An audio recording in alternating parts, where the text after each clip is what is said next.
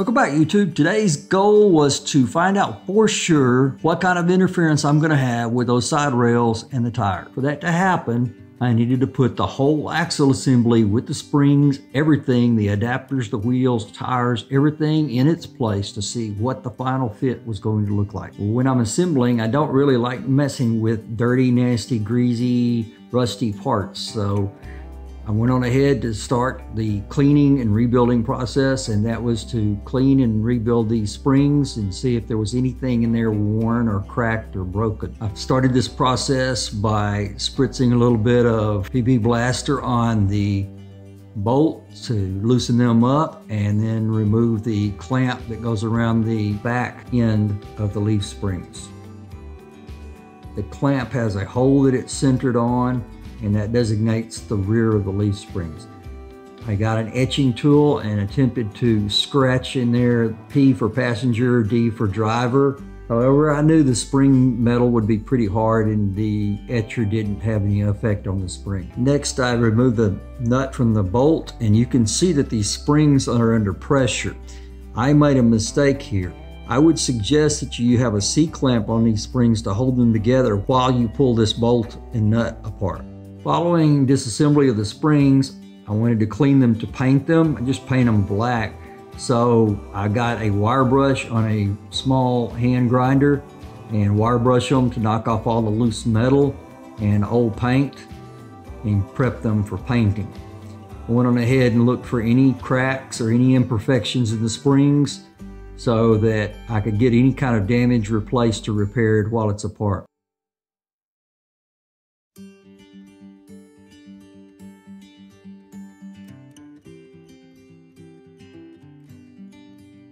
Following the wire brushing and cleaning, I used Rust-Oleum glossy black paint.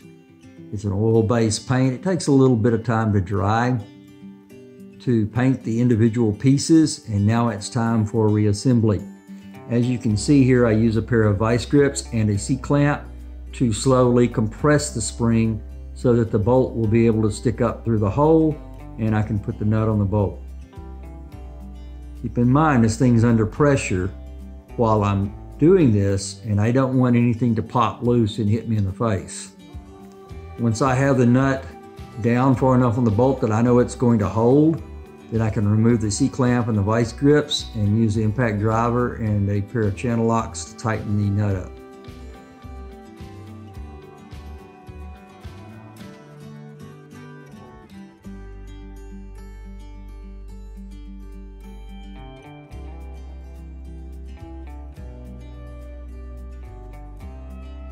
Now it's time to replace the sheet metal clamp on the back end of the leaf springs. I slid it into place, and now I'm going to bend it back into shape and clamp it down on the springs. I've told you this before, but I want to make sure that you understand I'm doing this twice. I'm just not showing you both sides, so I'm having to do this for both springs on both sides, the driver's side and the passenger side.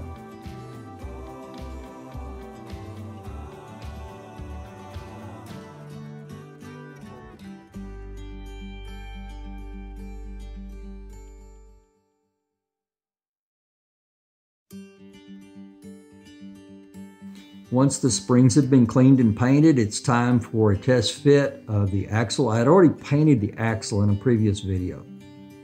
Already welded on the spring pads for the flip kit as well. And so the springs are going to sit on top of the axle, not underneath the axle.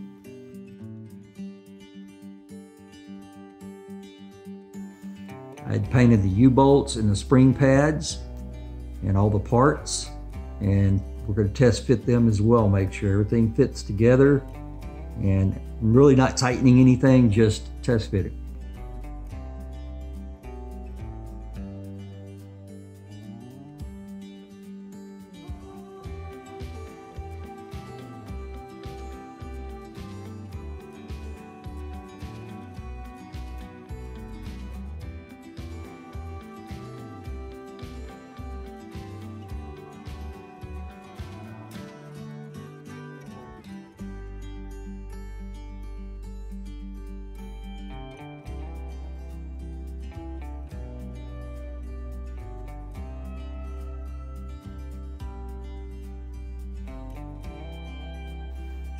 on these U-bolts, you want to evenly distribute the tension on all 4 bolts. So you don't really want to tighten down on one, you want to kind of keep it even all the way around.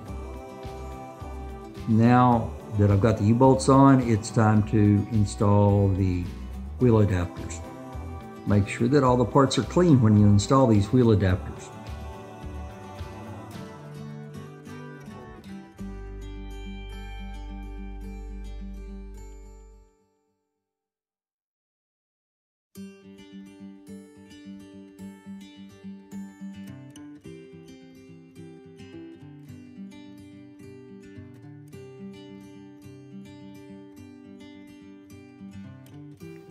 I had already tried to fit the tire in between this frame rail and the hub, and it wasn't going to fit. So I had to remove the bolt from the rear of the leaf spring and push down on the leaf spring to be able to get the tire in place. Once the leaf spring was down and the tire could be lifted up and put up onto the hub, then I could put the lug nuts on it. This is obviously something I'm not going to want to do on the side of the road on a highway. So I'm definitely going to have to do something with this frame rail to get it out of the way so that it's easier to change tires if I had a flat tire. And now it's time to see the final result. I like the way it sits up. I like the height of it. I think the tires look really nice on there. The only thing I don't like is that frame rail going across like that. And that's been something I've talked about for several videos now. And now I know how high that frame rail's got to go. I have the metal for it, and it's time to start cutting and welding. Give you the once around view of all the angles, and you can see I've got plenty of room on the inside and outside.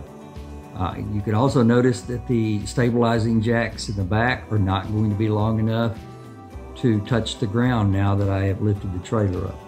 So I'm going to need new stabilizing jacks as well, or repositioning these.